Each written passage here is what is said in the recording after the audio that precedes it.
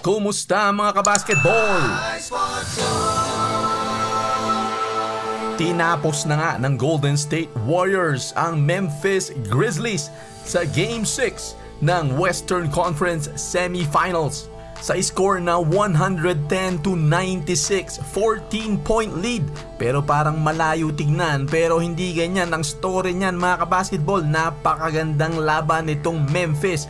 Walang Ja Morant, pumalag pa rin sa home court nitong Warriors. Hindi masyadong maganda ang shooting ni Steph Curry noong first half, pero pumutok sa fourth quarter. Klay, ang Game 6 Klay ay nagpakita. Ganun din itong si Kevon Looney, napakaganda ng kanyang kontribusyon. At itong si Andrew Wiggins. Para sa Memphis, Dillon Brooks, Desmond Bane, yan ang mga kumamata dyan. Steven Adams, solid sa depensa. Jaren Jackson, yan ang kulang dito sa Memphis. Pero mga kabasketball, napakaraming runs dito sa game na ito. Babanat ang Golden State na akala mong lalayo, 7-0 run. Babanat naman ang Memphis ng kanilang sariling run, 11-0 run, 7-0 run, 9-0 run. Palitan ng palitan. Ang daming mga lead changes.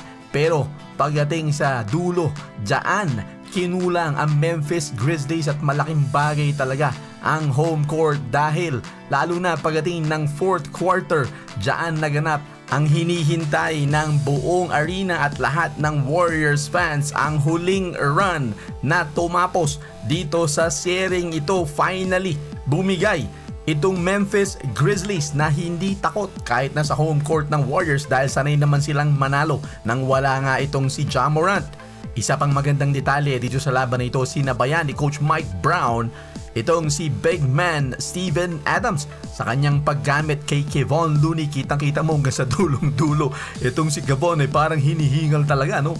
Gamit na gamit. Pinagsasabay-sabay pa nga itong si Kevon Looney, Draymond Green at si Andrew Wiggins. Big man lineup itong Warriors at gumana naman sa pabor ng Warriors.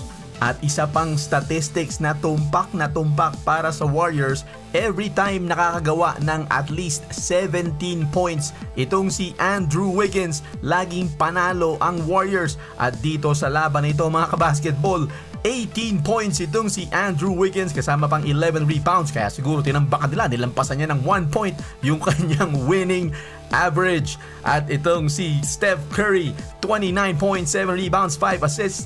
Klay Thompson, Game 6 Klay, 30 points, 8 rebounds, 2 assists. Jordan Poole medyo tahimik sa laban na ito, 12 points para naman sa Grizzlies. Dillon Brooks, 30 points, 4 rebounds. Desmond Bane, 25 points, 7 rebounds. Steven Adams, 4 points, 10 rebounds. Jaren Jackson, 12 points. At ito 4 rebounds lamang. Malaking bagay yan. Dahil sa Game 5, marami siyang tres, marami siyang blocks, at marami din siyang puntos. Yan ang kapos ngayon dito sa game na to para sa Grizzlies. Ang pinaka-diferensya ay nasa fourth quarter, 32 points para sa Golden State Warriors. Pinakamataas sa laban, 19 lamang para dito sa Memphis Grizzlies. Pinakamababang quarter na scoring nila.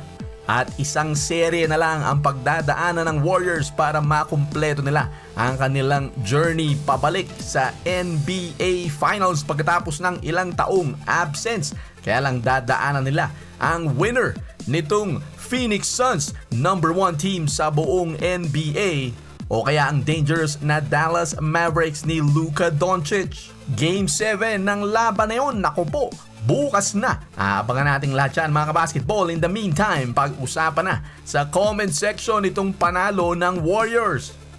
At para sa mga mahilig sa sports na naglalaro ng play-to-earn games, ito na ang CyBall, isang football-themed NFT-based game na susubukan ng galing mo laban sa iba't ibang play-to-earn gamers ng buong mundo. Bisitahin ang CyBall.com para alamin kung ano-ano at paano makakabili ng mga NFT assets na ito na gagamitin mo hindi lang para maglaro kundi para kumita. Pero syempre, do your own research and invest at your own risk. Mag-iwan ng comment, click like, share, and subscribe. This is iSportZone.